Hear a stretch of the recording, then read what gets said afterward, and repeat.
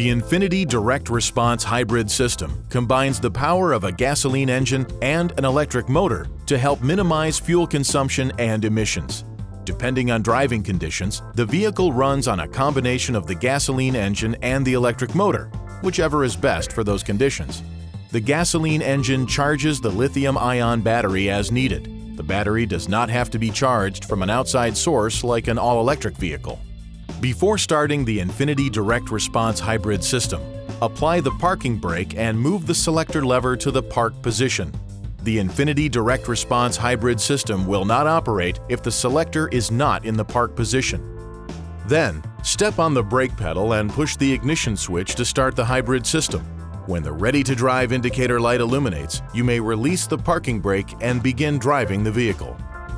To stop the Infiniti Direct Response Hybrid System, make sure you're in a safe place to leave your vehicle. Then, step on the brake pedal and move the selector to the park position.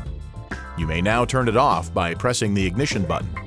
The gasoline engine starts and stops automatically. It may stop during low-speed driving, deceleration, or when the vehicle is stopped. The gasoline engine may automatically run if the level of remaining charge in the lithium-ion battery is low. The engine runs to charge the lithium-ion battery and to provide power to drive the vehicle.